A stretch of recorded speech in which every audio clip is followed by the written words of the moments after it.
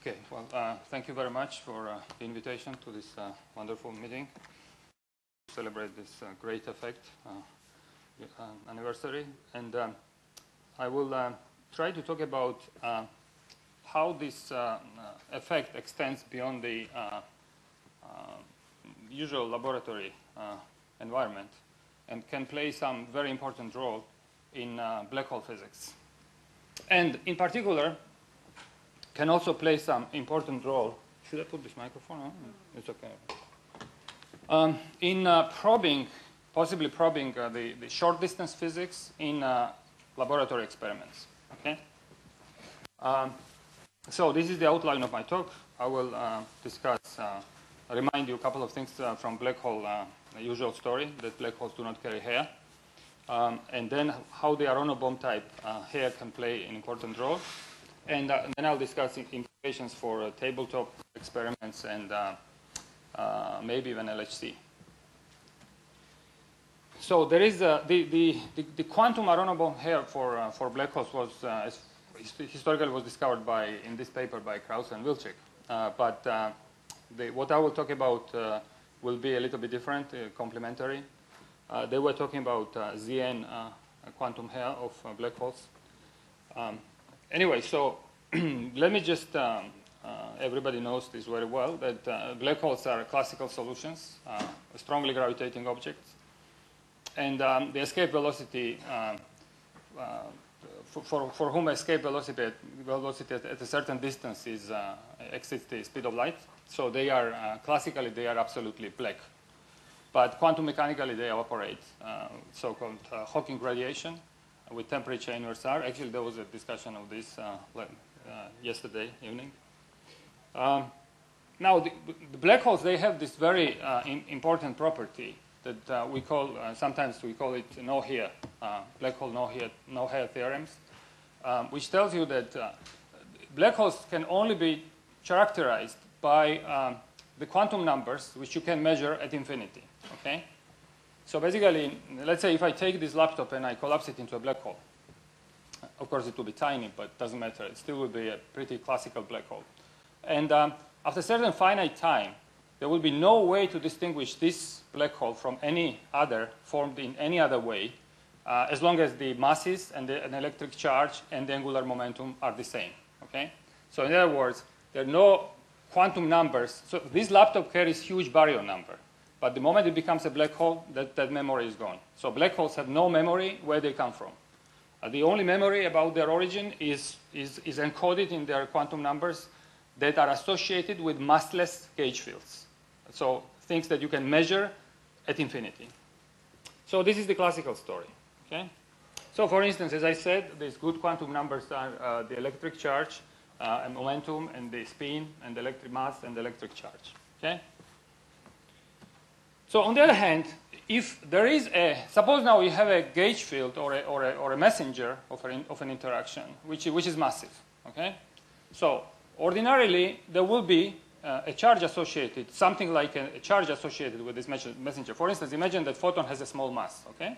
So normally, if photon has a mass and the Compton wavelength of a photon is the galactic size, in laboratory measurements, you will not notice any difference. So the charged particles still will create a Coulomb electric field, and you can measure it. Okay? But that's not true for a black hole. Okay? So black holes cannot have an electric field, electric hair, if photon has even a tiny charge. Okay? So if a photon had a mass, then the charged black holes, the stationary black holes, would not exist. And so this is so-called no-hair story that the black holes do not carry hair under massive gauge fields. Okay. So for instance, if you have a spin-2, if you have a particle, let's say, which is charged under some spin-2 field, and you throw it into a black hole, this spin-2 hair disappears after finite time. So this was proven by Bekenstein, and so the proof is pretty robust. Now, I will focus, so what I will take just as an example, because I want to illustrate how the Aharonov-Bohm quantum hair avoids this classical no-hair theorem. So to illustrate this point, I will choose a spin-2 gauge field, but you can generalize it to an arbitrary one. Okay? So Now, this is so in particular, this was the original proof by Wittgenstein in, about the quantum spin 2 pair. So now this is a theory. Yeah, I don't think this works in this way. Anyway, so this is a theory of a massive spin 2 field, and it's unique at the linear level. Okay, so at the linear level, there's a unique theory that exists. It's so-called Pauli-Fierz theory of massive spin 2, and so what happens is this. There are two terms. The first term is the linearized Einstein. Oh, thank you very much. So the first term is the linearized Einstein term, okay? And the second term is the massive term. So if I exclude this massive term, this would be simply Einstein gravity, okay? It's just graviton. So now suppose you have a mass. So if, of course, if you have a massless spin 2 state, then you can measure its field. It's just the mass of a black hole. So now suppose this field has a mass, okay? So then the point is that for m equals 0, there is a gauge invariance, okay? Because you can shift. This is just the generalization of the usual electrodynamics gauge invariance for the Maxwell field. So you can shift the spin 2 by a derivative of a vector, okay? But naively for m equals m non-zero, there is no gauge invariance, naively. So h mu nu is physically observable, okay? It's physically observable. And therefore must vanish outside the horizon, and therefore it has to vanish everywhere. So now the point is, which is very important, that so again, as of course as you know very well, the Aharonov-Bohm effect is about gauge invariance, okay? And when we talk about gauge invariance, a priori it makes no sense unless we specify degrees of freedom that transform under it, okay? So now the point is that gauge theories, this is very important to understand, that gauge theories, even when the gauge field has a mass, they continue to be gauge invariant. Because gauge invariance is not a symmetry of nature, actually it's a redundancy of our description. And this redundancy is there anyway. So the point is, so for instance, if photon had a mass, the theory would still be gauge invariant. Why? Because photon would acquire a new longitudinal degree of freedom, and the gauge transformations of the two would compensate each other. Okay? So there is exactly the same true for massive spin 2. So in other words, if I have a massless state, like massless spin 2 is Einstein's graviton. Okay? Graviton has two physical degrees of freedom, two polarizations. Okay? A gravitational wave has two polarizations. Now the point is that the moment you put a non-zero mass for a spin 2, this is no longer a same state. You are changing discontinuously your theory. So you are adding 3 more degrees of freedom. Okay? So now it has 5 degrees of freedom. And of course, now if you want to talk about gauge invariance, you have to look closely how these 5 degrees of freedom transform. And that's the whole point. The point is that adding mass to a spin 2 doesn't kill gauge invariance. Theory continues to be gauge invariant because this gauge transformation of 2 degrees of freedom is exactly compensated by the 3 new degrees of freedom. Okay? So in other words, you can write down, this is the useful form, we can write down the massive spin 2 in terms of a massless one, this h hat, this would be normal Einsteinian graviton, plus a vector. And what happens is that the gauge of, obviously this theory now is gauge invariant. Everybody will agree with me because there is a gauge shift of h mu nu hat under a derivative of a vector, and this is exactly compensated by the shift of a vector. Okay, so theory is perfectly gauge invariant. Sometimes people call this a Stuckelberg language, but this is not a language. This is the physics of the massive gauge field. Okay, period. So now the point is this. Okay, now I want to avoid. So now the question is, once we realize the theory is hiddenly gauge invariant, how we avoid this no here story about black holes? Okay, and the point is now let's make a parallel with the normal Aharonov-Bohm effect. Okay. By the way, let me remind you that the Aharonov-Bohm effect would continue to be exactly as it is, even if photon had a mass. Aharonov-Bohm effect is completely insensitive to the mass of a photon. Okay. Why? Because the configuration of the gauge field outside the solenoid is pure gauge, anyway. Okay. So what we want to see whether this theory has a locally pure gauge configuration, which, however, is topologically non-trivial, and you cannot remove it. Okay. Now, in the case of a normal Aharonov-Bohm consideration, it's a solenoid, right? And we're looking for something which is topologically non-trivial in a circle, okay? Now, for a black hole is like a spherical object. It's a point-like object. So if we want to have something topologically non-trivial, we have to look for something which is which corresponds to a sphere, which is an unremovable sphere, okay? And the answer is yes, there is such a configuration, trivially, and you agree with me that these equations, they have trivially the solution when the vector component of the spin 2, this A, has a configuration of a Dirac's magnetic monopole, okay?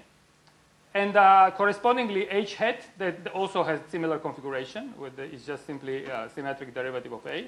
And they both vanish. So in other words, the physical field, H mu nu, which you can probe classically, the physical degree of freedom, the physical field, is identically zero everywhere in the vacuum. But there is a non-trivial topology because there is a configuration which looks like a Dirac magnetic monopole, okay?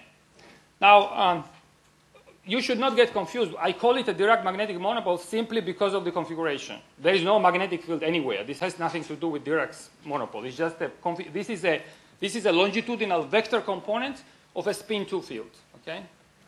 So basically in components you can write it in this way explicitly. Okay. So there is this configuration. Again, anything that you could measure classically outside the origin is identically zero. At every given point, field is identically zero, classical field. But there is a quantum non-trivial effect, as we shall see. Okay? So, as you know, you can formulate this trivially in terms of Wu and Yang without any reference to the Dirac string, or you can formulate it with a Dirac string, just as an usual magnetic monopole. Now, it's trivial that in this case, Dirac string is unobservable. Again, it's unobservable trivially. Why? Because there are no particles which are charged, electromagnetically charged under this A mu. Because A mu is a component of the spin 2. And so there is no Dirac string is unobservable. So it's a perfectly well-defined, non-singular superposition, configuration, okay? Which is, of course, it's singular at the origin, as it should be, because it's a black hole. But outside, it's a pure gauge configuration. So now the question is, how can we probe this? Okay, and the answer is we can probe this by Aharonov-Bohm effect, literally. Now, of course, generically this will not be an electromagnetic Aharonov-Bohm effect. It will be an Aharonov-Bohm effect of corresponding of the solenoid you have to make, which should be pretty special. But we'll go to the electromagnetic case in a second. So now, what is the story here? The story is. You can probe this configuration, okay, this pure gauge configuration globally by global experiment, by topologically non-trivial experiment, if you have a solenoid. Just exactly as in this case of the Aharonov-Bohm case, you need a solenoid. Now, the role of the solenoid in this case is played by anything that looks like a string. Okay. After all, what is the solenoid? If you take a solenoid that looks from the large distance, it's just a string. Okay, it's a magnetic flux which is localized, trapped into a tube. Okay, it's a flux tube. So, if you have a string which couples to F mu nu through this interaction, okay, then you can perform an usual Aharonov-Bohm experiment and detect this flux, detect the magnetic, the quantum Aharonov-Bohm hair of a black hole. So, what is this experiment?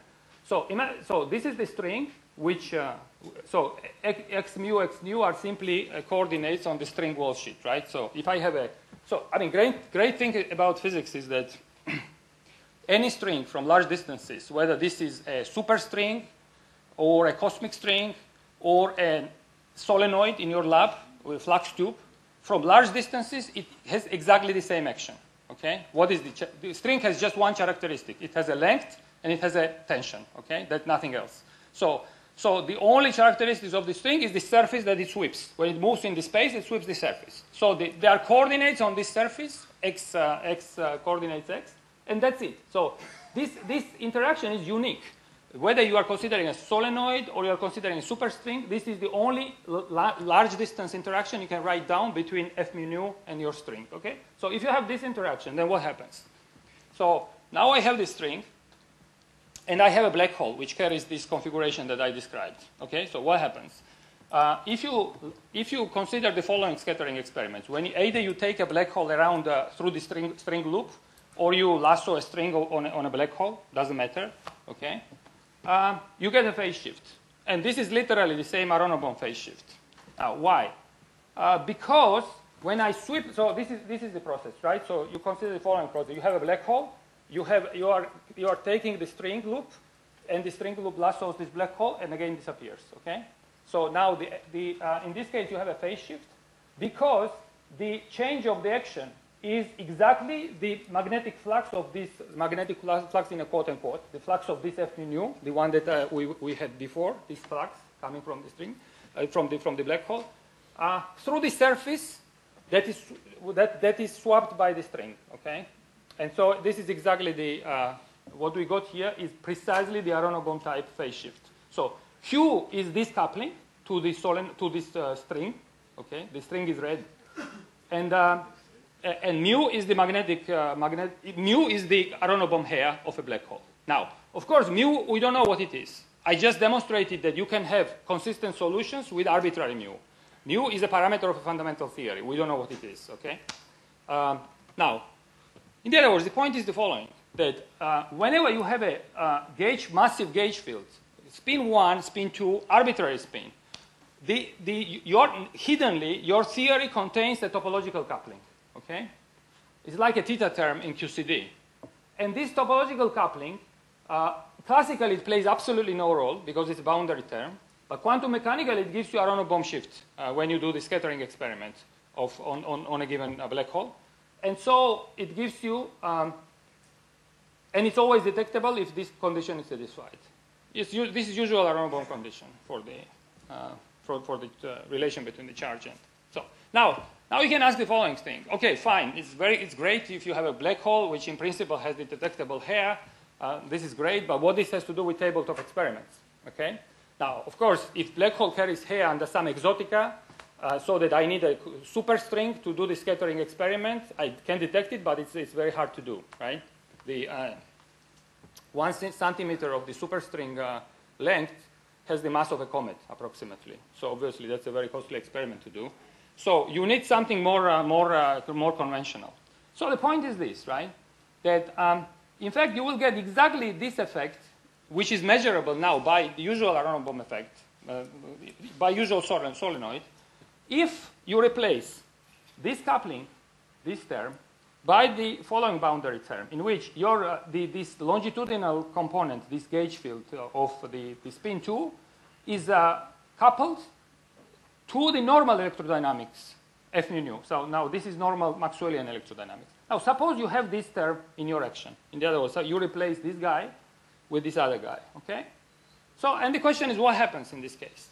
So what's the effect of this term? In fact, the effect of this term is exactly the same as what I said, but now you can use for the measurement the normal solenoid in your laboratory. Okay? Why? Because the point is this. This term tells you that if in the limit in which the solenoid, if I'm doing my experiment at distances much larger than the width of the solenoid, as I told you, there is absolutely no difference whether you are dealing with the solenoid or a cosmic string or a superstring. Because again, everybody has the same characteristics. It's a flux tube, which has one characteristic, the length, and the one effective constant, which parameterizes the flux, how much flux is flowing through this solenoid, period. So this is the flux. So in other words, this coupling, this term, simply reduces to exactly the string type coupling.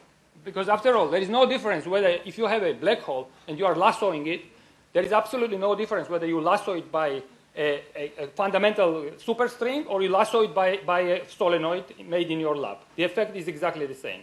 Okay? And that's after all, this is the demonstration of the same fact that you can also think about fundamental superstrings as tiny, very, very, very small width flux tubes. Okay? And there is absolutely from this point of view, there is no difference between them and any other solenoid. Okay? And this is the great thing, because now what happens is that, as we said, so normal Aharonov-Bohm effect is what? How you measure it in the lab. You have a solenoid, so this is red flux solenoid, right? And you have a particle charged particle, and you take it around, okay? Now, or a black hole, doesn't matter. So you take it around. So now what happens is that you do exactly the same thing here. This coupling effectively in the limit in which you do your experiment, the distance is much larger than the solenoid width, which is true anyway, becomes simply this action. So it's exactly the same thing. And so you get a phase shift. So you get a phase shift of this form. Again, it's the usual Aharonov-Bohm phase shift. Phi times this mu, where mu is this quantum hair of a black hole. So now the point is this, right? So this is interesting because of the following reason. Because you see, what is great about Aharonov-Bohm effect is that this is effect which you can do at large distances and which is completely insensitive to the mass of the gauge field. Now, the gauge field, the spin 2 that I was discussing, notice that the mass of that spin 2 doesn't enter anywhere, okay? It can be as heavy as the Planck mass. And nevertheless, the effect is detectable at large distances. Now, why? What's the reason for it? The reason for it is topology, because Aharonov-Bohm effect is a topological effect. It's completely insensitive to the mass of a photon, okay? It would be true for any mass of a photon. Of course, if photon is very heavy, then it will be hard to design the experiment in the lab. But the fact that you can detect it at large distances is completely insensitive to this statement, okay? So therefore, you can ask the following question. So therefore, in nature, this means that now if this is true, the fact that this mu can be non-zero. Now, unfortunately, from the point of view of low energy theory, it's impossible to say whether mu is zero or non-zero. We don't know, okay? So mu is some new quantum number, which high energy theory, our microscopic theory, endows a black hole with this quantum number. We don't know what it is. Then you can ask the following question. Suppose I watch my black hole evaporate, okay? So the end result of the black hole evaporations are particles. So what happens with this quantum number? Now, this quantum number cannot disappear. It's a topological number, this quantum Aharonov-Bohm here. So this means that it has to be transferred to a particle of a finite end product of the black hole evaporation, okay? So then the question is, and I don't know the answer to that question, can ordinary particles carry this mu, this quantum Aharonov-Bohm hair, okay, under this heavy gauge field? And well, from the point of view of low energy theory, the answer is yes. I mean, there is nothing that, no obstacle, fundamental obstacle, and it's measurable. So how would this manifest itself? This would manifest itself in the usual Aharonov-Bohm effect. Effectively, some particle which you normally would think that it's a neutral particle would exhibit the properties of the charge. Okay, so they will have some funny, tiny fractional charge. So from all the point of view, it will look like a charged particle. Okay, so which means that effectively it is becoming a charged particle because of this mu quantum hair. In a sense, you can also understand this as so-called Witten's effect, but okay, it's a bit involved to discuss. Okay, so now this discussion, as I said, I mean, I just used this spin 2 as an example. So this can be generalized to an arbitrary massive, arbitrary high spin, starting from spin 1, high spin massive gauge field. Okay. And so in each case, you can have a corresponding quantum number, this Aharonov-Bohm hair, which can be endowed. So the black holes can carry it for sure. And then the question is whether particles can continue carrying it. And if they can, then you can detect them in laboratory. I don't know. There are all these experiments. Nina, because I don't know if she will have time to talk about it. They were thinking about some interferometry experiments, which would be very sensitive to tiny tiny charges of the particles. I don't know, people are doing these experiments with neutron neutrality, for instance. That's another possibility. So this hair will show up as some kind of tiny charge. How much time do I have? 5 minutes? Okay. So now, in the remaining 5 minutes, let me just tell you another implication of this Aharonov-Bohm hair. The point is that actually it's not completely true. I told you that this mu is a fundamental parameter. Okay, it's like an electric charge. So there is some microscopic theory, and this theory tells us if a given black hole can carry it. If it cannot carry, if mu is 0, then there is no effect. I'm sorry. If mu is non-zero, we can detect it. Okay, at large distances. Now, however, this is not completely true that we don't know anything about mu. So in particular, we know that actually mu times q has to be quantized in units of 1 over n, okay? Where n is some integer number, and this n satisfies the following bound, that n has to be less than the Planck square divided by m star square, where m star square is a mass of a black hole or a particle with the smallest charge to mass difference, charge to mass ratio, okay? And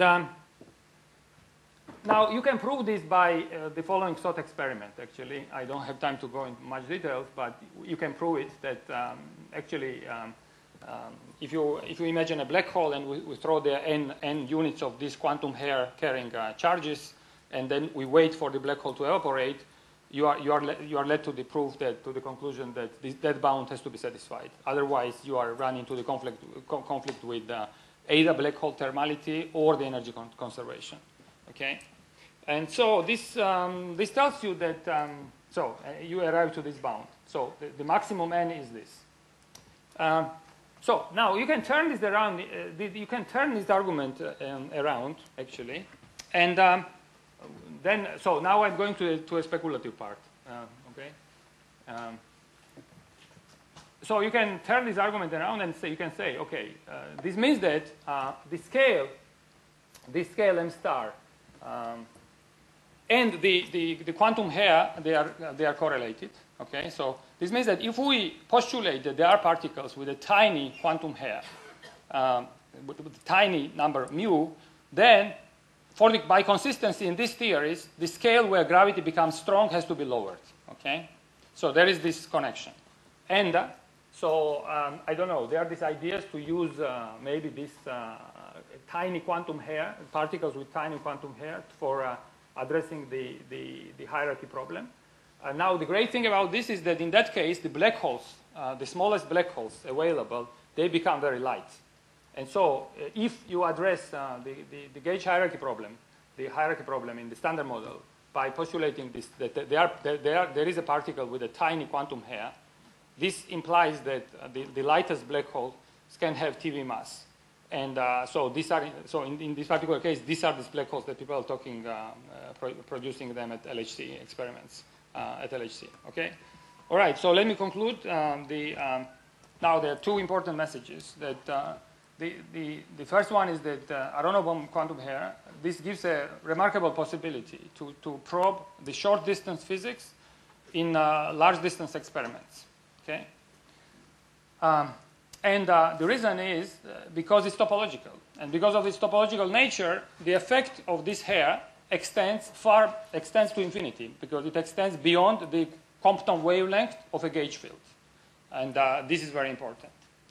Okay, so and then we can look in laboratory for this appearance of the seemingly charged particles with tiny charges. And that would be a signal of something like this. Okay, thank you very much.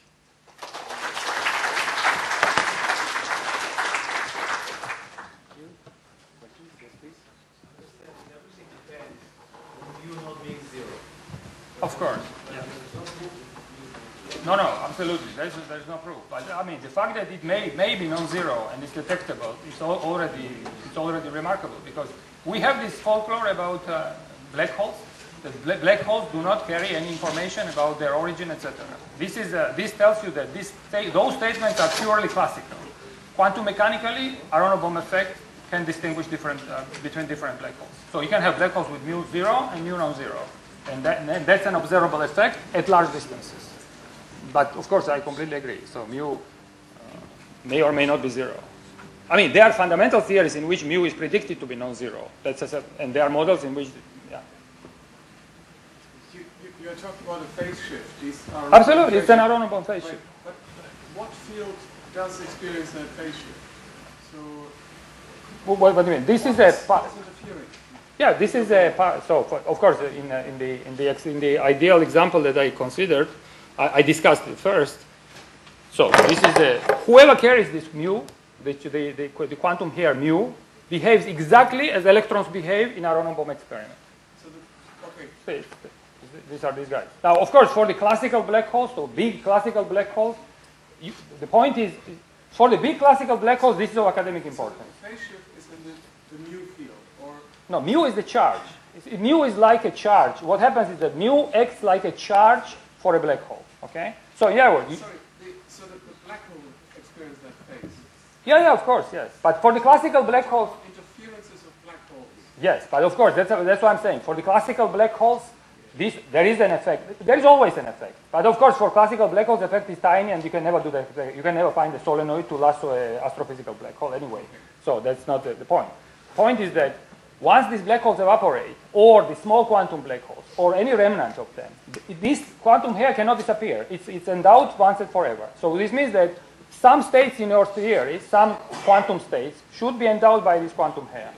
Now, and those can be anywhere. I mean, for instance, if you ask me, I mean, can an elementary particle can carry this mu, the tiny quantum hair? I don't have any fundamental reason why they cannot.